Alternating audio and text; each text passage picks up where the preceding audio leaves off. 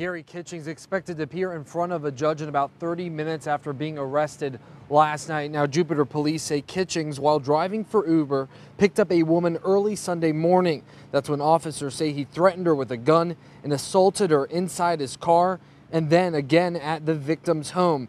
And some unsettling information we've uncovered: Kitchings is a cottage parent at a kids sanctuary. Now, that's a West Palm Beach home for abused girls. We've actually interviewed Kitchings back in 2014. He had been a foster parent for nearly 20 years and at that point was moving into a new home on the sanctuary's campus. Now, we've reached out to administrators there. We have yet to hear back this morning.